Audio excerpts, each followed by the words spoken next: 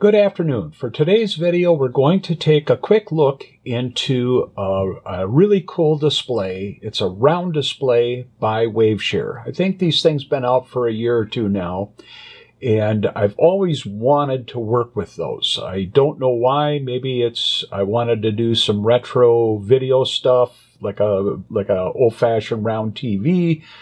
I don't know, but nonetheless, I picked up a couple of them. I've incorporated one into a project already, and this particular one I'll be showing you now is part of another project. They're very cool. This one is only 1.2 inches in diameter, so it's relatively small, about the size of a large watch. And of course, that should be a clue as to what some people are making with these. This one is SPI interface. And I will say right off the top, I did start out using the Waveshare supplied libraries, and I found them to be very lacking in performance, very, very slow in graphics. And luckily, I searched around and stumbled across a fellow named Russ Hughes, who developed a library that was written in C to make the graphics perform much faster. And to me, that made it really worthwhile, because I really wasn't happy with the original drivers and so forth, and I certainly didn't want to go through the trouble of creating my own. So I'll mention him and I'll take you to his website in a moment, but the cool thing is he embedded this library in a UF2 file, and it's on version 1.2 right now, so it's pretty well up to date, and you just download the UF2 file, put it into your Pico, and you're good to go with his library. You'll do your imports just like you always do everything else, but it's all ready to go for you, and it is very high performance. But before we get into all those details, let's just take a quick look. I wrote a little demo here to show you just some very basic capabilities of the display. So we'll take a look here on the bench, and we'll give it a run.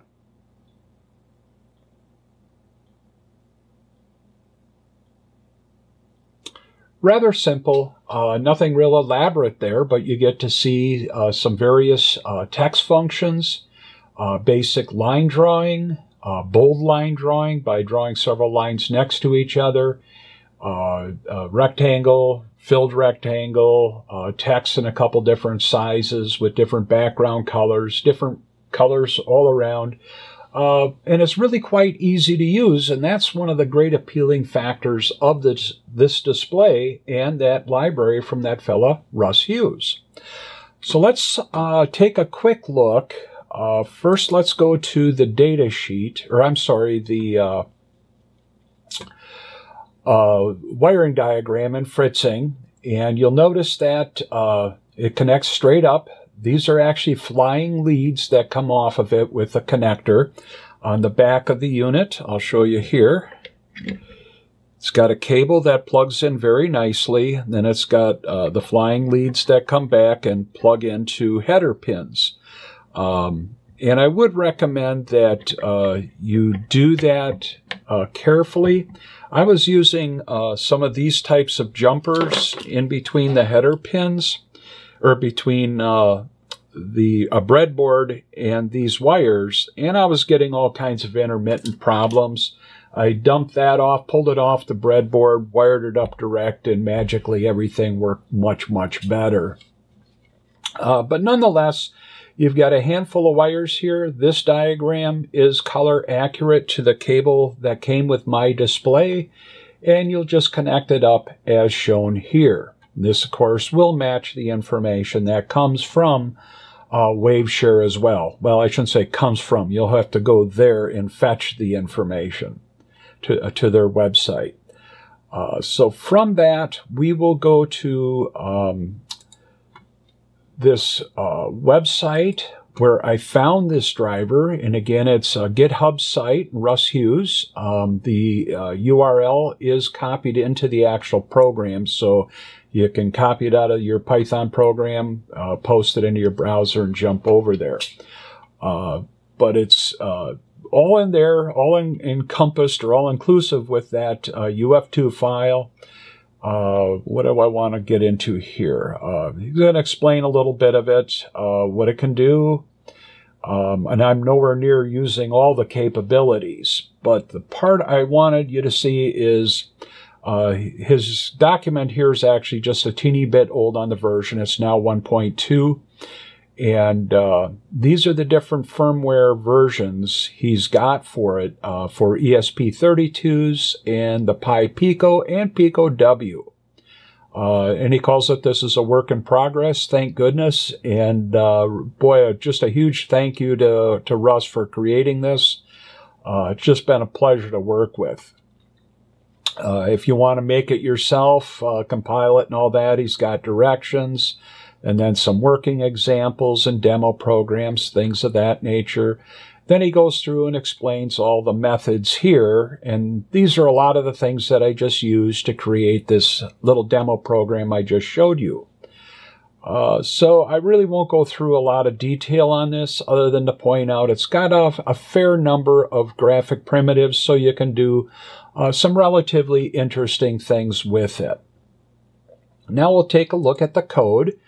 I think I've got it pretty well documented at the top. I've included some color-coded things here. These are built into the library, so you can just use black instead of hex number. Just makes my life a lot easier, and I'm sure everybody else's too. We're going to need a variety of libraries. Specifically, of course, we will need from the machine, we'll need a pin and the SPI modular library. Math isn't really needed for the display. It's there for something I just wanted to add in order to draw an arc and or circle. We're importing this library that comes from inside the UF2 file, so it's already in your Pico. I'm going to import 4 different fonts here for use in this demonstration. We've got a 16 by 16 pixel, 16 by 32 pixel, 8 by 8 pixel, and then finally in bold a 16 by 32 bit or 32 pixel font. And then we're going to import from the time library, import sleep to slow things down a little bit. We just simply need to configure and start up the SPI interface. Pretty much just follow along with what's here. It's all the pin connections that I've shown in the wiring diagram. These 2 libraries get angle for line and plot arc. Those are ones that I created just so I could show you how you could implement an arc or a circle drawing routine. So we'll touch on those a little bit later. But here's essentially what we're going to look at for the demonstration. To clear the screen, so to speak, you're going to, I should back up. I wanted to get back up to here. Here is where I'm saying TFT as my object, and then I initialize it here. So you'll see TFT dot as all the references for the GC9A01 library. So if we want to clear the screen, we would do a fill and specify a color. And this nomenclature here equates to these color numbers here. And then when we run this, I'm going to add a longer pause here so we can see it on the display, but I will print the word white at the bottom of the screen in a white font and blue background. And then we will print or draw 3 lines horizontally midway down the display, and then a rectangle slightly above that and in the center of the display. And then we'll fill that rectangle with the color cyan. So we'll run that real quick. And that's what you see there. And I'm hoping that's visible on the screen there. Let me try to reposition this. I'll fiddle with this a little bit. Maybe I can get it a little bit better so you can see it better. Bear with me a minute.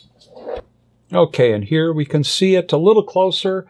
Hopefully you can see enough detail there. I do apologize. The camera that I use for that does not handle color interpretation very well, but you can see the graphic objects as you can imagine. And they do look a whole lot better on the actual display than I can show you on the camera. But that was just drawing a couple of lines, a rectangle, and a filled rectangle, and then, of course, some text at the bottom. Now what we'll do, we will show you some text.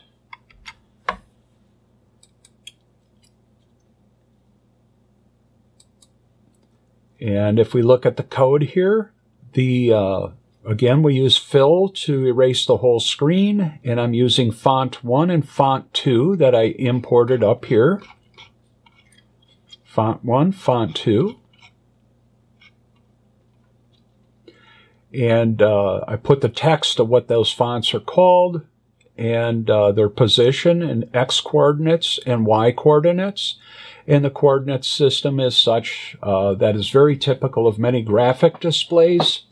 It is 0, 0 in the upper left-hand corner, and it's 240 pixels wide by 240 pixels tall. So lower right-hand corner would be 240x, 240y. This is the foreground color, and then the background color. And as you can see up on the actual camera view of it, the background is black, and we've got white text.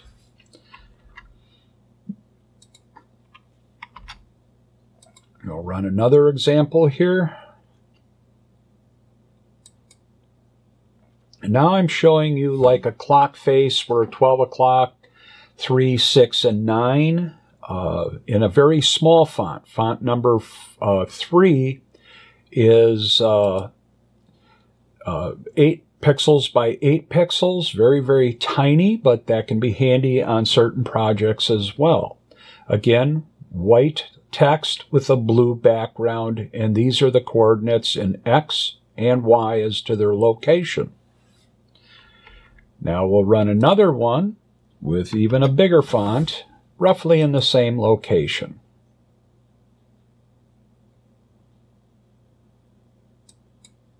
Here you can see pretty darn clearly, and actually a real nice scale if you're doing a clock face or a watch face, where we can see, again, the 12, 3, 6, and 9 in the roughly approximate positions. And this time it's yellow text on a black background, and it does give a really nice sharp look and feel to it. This next section here is going to add a little bit more razzle-dazzle to it. We're just going to draw the same things over again with a brief pause, and then we'll throw up some little lines radiating out from the center toward the numerals on the clock face. And we'll polish it up a little bit more with the last function here, where we draw a bold circle, and that's accomplished with this plot art function that I've put up above. And that just takes and draws a series of lines using trigonometry to plot out a circle. And we just specify the parameters in this function as they are expected up here. Here we go. We're going to use two functions for this.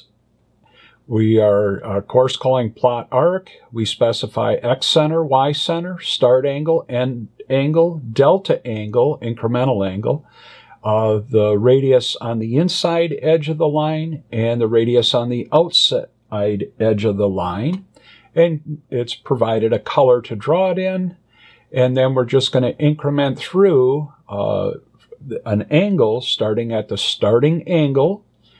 And as long as it's less than the ending angle, it will need to get the x and y coordinates for start and end of the line using this function, which is up here, which utilizes the math library within Python to perform all the trigonometry necessary to get the X and Y coordinates. Those are returned to the function, and then we plot the line and move on and so forth. And it's really quite simple, very basic trigonometry and geometry drawing, but it gives us a little extra function out of this very cool library, and of course adds a little better way to decorate some of the displays.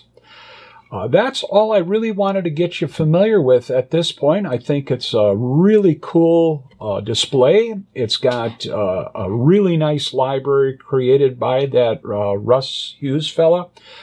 Just a tremendous amount of appreciation I have for the guys that do these libraries and make these sensors and accessories a lot more accessible to us and much more efficient than what sometimes is supplied with the devices. Now, coming up, this is the display I'm going to be using in a tachometer project that's coming up, and you'll probably see that within a few episodes from right now. It's actually already done, and you're probably even been looking at it occasionally in some other videos and didn't even know it. And so we'll be going into that video, and we'll polish up this display capability, where the display for the tachometer is a little more graphic, a little more, in my opinion, cool looking, but what do I know about cool? I'm an old guy. But we'll put that together. We'll put it on my little mini drill press, and we'll get everything functioning on there real nicely. So that'll wrap it up for this video. Thanks for watching, and I look forward to seeing you in the next video.